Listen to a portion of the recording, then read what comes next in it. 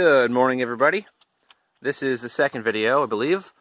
I wanted to show you a couple of different things that I got for the Turd. One, because I'm excited about it, and I know I'm going to forget if I don't show you right now, is the new carpet kit. Wow. Cool. It was kind of a pain in the ass to get in. If you've ever done a carpet kit, you would understand. But it's not impossible. All you need is a razor blade and a little bit of time and lots of patience. Came out pretty good. This is the saddle color from the stockinteriors.com, and they say that it covers I think it's a 75 to 83 or something like that. It covers two different body styles. It's kind of weird how they sectioned it out, and it did. It came out, you know, several inches too wide and too long and this and that. You definitely have to cut it down, but it is built for a tunnel here. The other issue I have with it is that it's still a little bit like there's too much material in the middle. So I eventually am going to be building some sort of little center console, probably speaker box slash cup holder. I'm going to put it right there, and I'll hide that or cut it in the middle and lap it over and tighten it up or whatever. I don't know what I'm doing yet. So there it is. That's the first thing I wanted to show you guys. It's pretty cool. The Turd's getting freshened up. Pretty soon, I've got to take the dash apart. I'm going to replace that dashboard that I was telling you about earlier in the previous video, so that it doesn't look like human skin was stretched over the dash. I'm going to put the stock brown dash back in. And while I'm there, I've got to do a couple of things. The speedometer does not work. It used to. It doesn't anymore. It just stopped working. So I'm not sure if it's the cable, or if it's on the transmission side, or if it's the gauge, or a combination of those problems. But I've got to figure that out, and I'm going to look into that while I have it all torn apart. The other thing I need to look into is the tachometer, which used to work, no longer works. So I'm not exactly sure what wire to check, where it gets its signal from. I imagine it's from the distributor, or from the coil rather, but I'm not exactly sure how that works. So if anybody has any insight on that, chime in, please. All right, now, yesterday, after work, pressure washed all day. It sucked. After work, I got hit up by a Facebook guy that I'm I guess friends with now, because I finally met him in person, and he sold me some wheels for hopefully this truck. I'm not sure how I feel about it. They're the D-ring hole, black rims, you know, black steely rims with the D-shaped holes in them, with that red and blue stripe around the edges. And that's kind of the look I was going for, but these are 16 inches, and that's pretty big. What you're looking at right now is the stock rims on the truck, and they're 14 inches. So, bam. Those are the rims. I have all four of them. These ones, I'm going to mock up for you here in a second. They're pretty big. I got them for $50 for the full set. You know, they're not perfect. They're dirty as hell, but they've got a couple little imperfections around the rim here, like, you know, that kind of stuff. But he says it holds a bead, and, you know, for $50, it's whatever. So I'm going to mock them up right now. Ta-da! You know, I don't actually hate them as much as I thought I would. They're a little big. I prefer 15-inch for sure, but I'm definitely digging the look of the all-black rims with the black tires. So it's already an improvement in my opinion.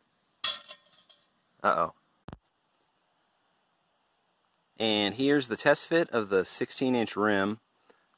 I like it. It's not as big as I thought it was going to look on the truck, so that's cool as far as looks go. And it also has just the right amount of tuck, or poke, not tuck, whatever. It's pretty much flush. Just a hair over, I'd say, which is perfect. I'm sure it'll look pretty good in the back too. Not too worried about that. I'm worried about it rubbing my fenders when I turn, and I definitely have concerns about that. It is resting not on the jack right now, but it's laid out on the ground. I put a ripped 2x6 down there. I just had lying around. It's approximately the width of what the tire would probably be on, you know, underneath the rim. So now I got to figure out a way to turn it. See if I can visualize kind of, you know, a tire to go around it. See if I can visualize what it's going to do when I turn. I'm pretty sure it's going to rub. but I just don't know.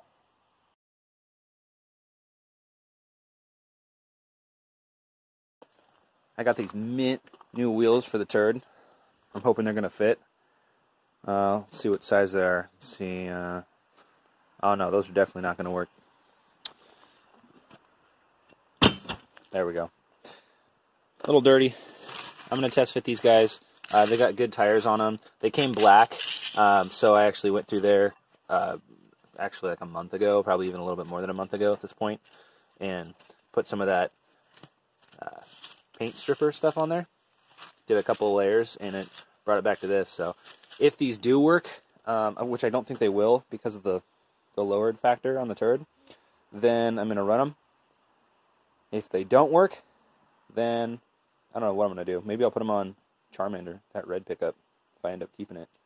A big part of why I don't really necessarily, I'm not excited about Charmander anymore is because, I mean, as cool as he looks, god damn does he rub. Like, he's rubbing right now probably just looking at him. So, oh, he does look cool though. I don't know.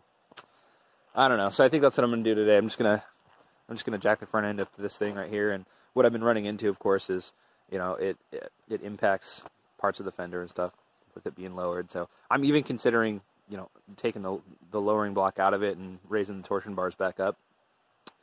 But I really do like the idea of it being lowered, so let's try it. Fuck it. That's just to give you a size comparison. That's the wheel that was just on it, and it is, I'm kind of just getting back to this video, so if I've already told you the sizes, I'm sorry. These are 185/70 R14s that are on it right now, and what I'm going to try to fit right now, which probably aren't going to work, are 225/70 R14s. So, a few sizes up. Let's see if they fit. Alright, let's lower her down, see what we got.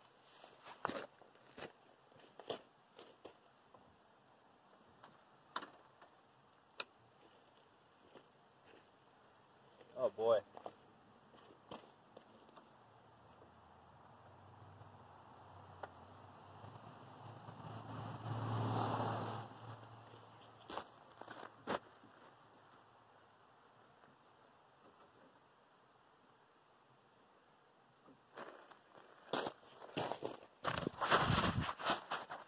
I mean, it looks pretty cool.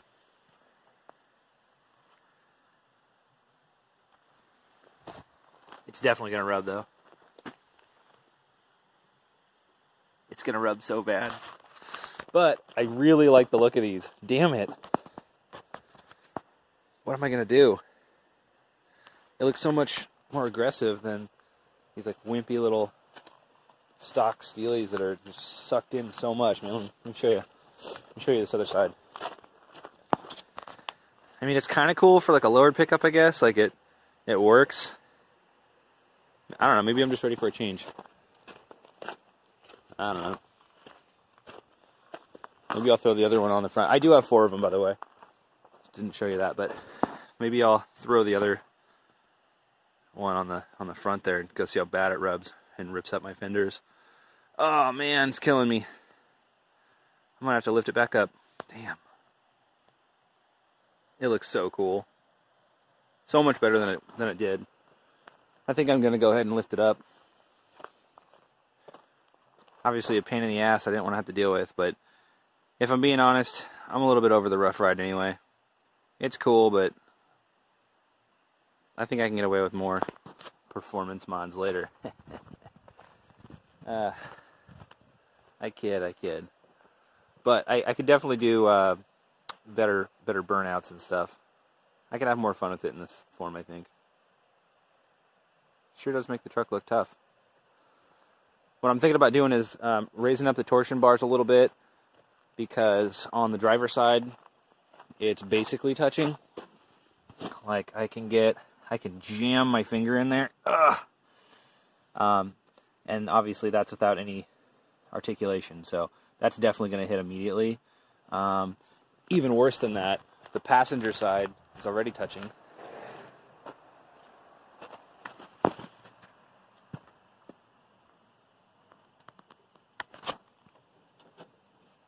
Shit, this guy's here to buy a saw. I gotta go. See you in the next clip. Alright, just got done doing the first round of torsion bar tightening. I tightened both sides 15 times. They were completely loose, and they were even, so always make sure when you're doing that kind of stuff, make sure you do it at the same pace, obviously, but yeah, just make sure of it. I'm not really going to get into how to do it. It's very simple. There's lots of YouTube videos on how to do that, so just wanted to show you where we're at so far. We're already up probably, an inch, I'd say, about an inch. So, up 15 times. I imagine it's going to go up further a lot faster now. So, like, if I did another 15, it probably wouldn't be 2 inches up. It'd probably be a lot further. From what I remember, I think I did like 25 or 30 drops from the stock position. So, that's my guess. Right now, I'm going to throw on the rear tires just to make sure, because not only am I trying to get my clearance for my fenders on the front, but I also don't want it to look like super weird, because it does have a drop block in the back still, which I'm probably going to end up having to bring this back to stock height. But if that's the case, I'm going to have to take that block out. So I'm just not sure yet. So it's kind of a balance issue between making the truck look level and definitely making sure that I don't rub as much as possible on the front end. Okay, I got this side of the back wheel on, and so far so good. It looks, at least from here, it looks almost perfect as far as the clearance goes from the fenders. Both the front and the back look about even, and from what I can tell, this does not bottom out. I'm not going to be able to tell. I can't put enough weight against it, but I was on it. Whether or not that's going to rub in a speed bump, I don't know yet, but, as long as it doesn't, bump my perfect body here, then I'll be happy. Gotta fix that eventually. Or not, I don't know. This is why I call it the Turd. Pretty grody. Nothing's really rusted through yet, but it's close. I'm gonna do the other side now. One more final glance. Just how stupid those old wheels look. Look how stupid they look, come on. I got these wheels and tires that I'm putting on right now for 75 bucks on Craigslist. They're 5x4.5, I want to say, which is the 5-lug Toyota pattern, obviously. No spacers or nothing. This is, I guess I'm just going to lift the truck back up. I don't know. Okay, so my metric of measurement is just going to be eyeballing it. And from what I can see on this side, but I think more so on the other side, is that I could stretch the front just a little bit more without it looking kind of weird, without it not being even looking. I don't know if you can see it right there, but let's see if you can see it from this angle.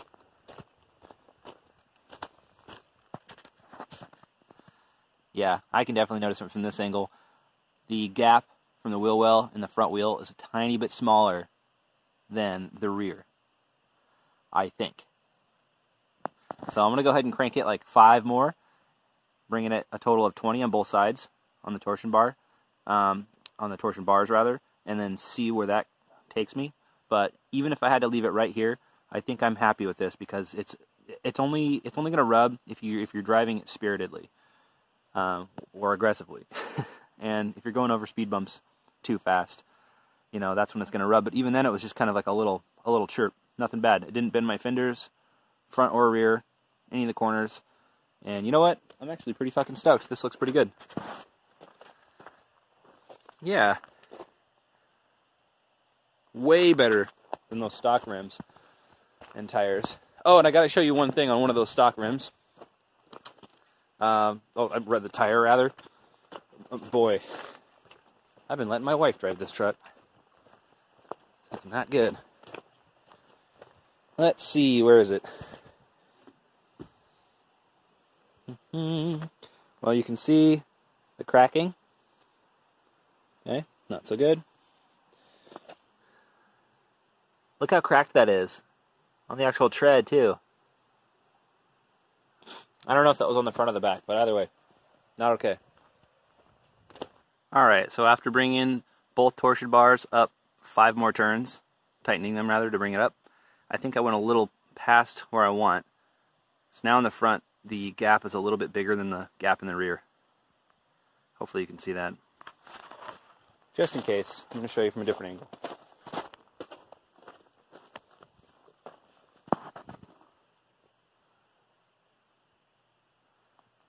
It's not so bad. It's livable. I think I'm going to take it on a cruise really quick and let it settle in, make sure that I did in fact go too far. But you can see it on both sides. It's kind of the case. And I jumped on the fenders a little bit, or I sat on the front fenders after I adjusted it to kind of pre-settle it, but I think it's a little bit too tall on the front still. So let's take it for a rip, see what we get.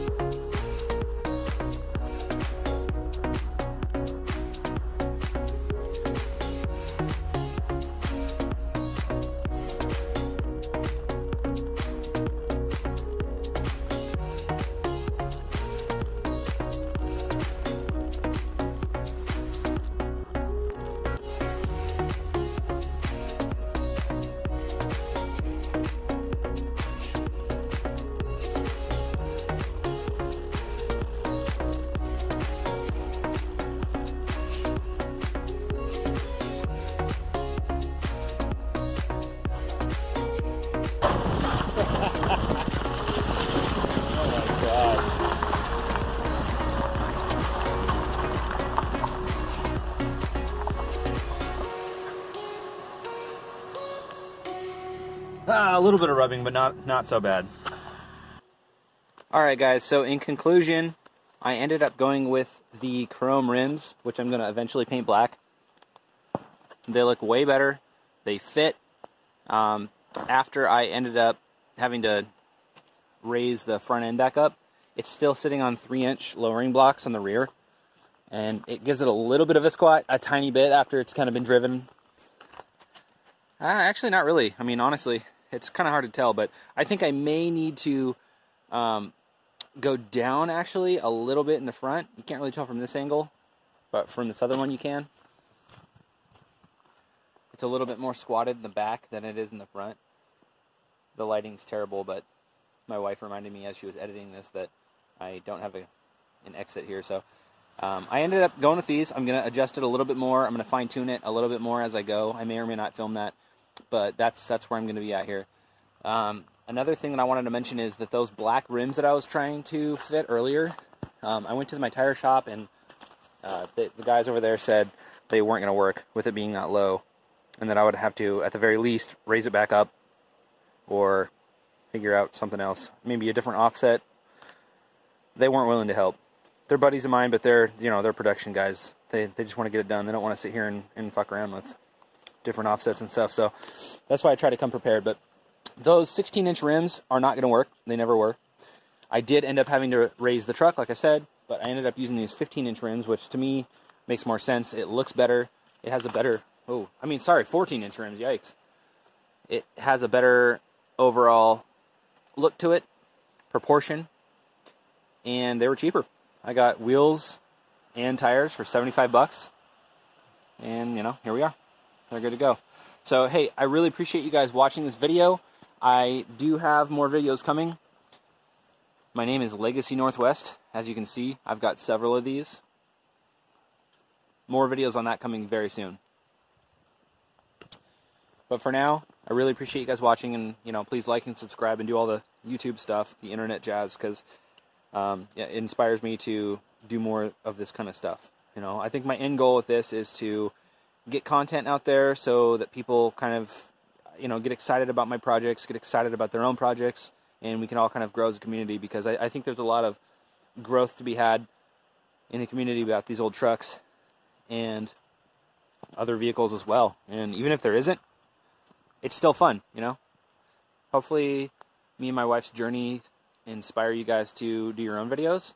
The more the better, because I know at the end of any given day that I have, working out in the rain, working on Subarus, working on Chevys, working on Toyotas, working on Fords, miscellaneous projects. I know that at the end of the day, I like to get home and watch videos. Car videos specifically. My wife will disagree with that, but that's my ideal thing. So I know a lot of you guys feel the same way. So join in the cause. Start making your own videos, or at least like and subscribe. All right. Happy New Year's, guys. Happy 2020. God, 2020, huh? Anybody floating around in hover cars yet? Not me. I can't afford that shit.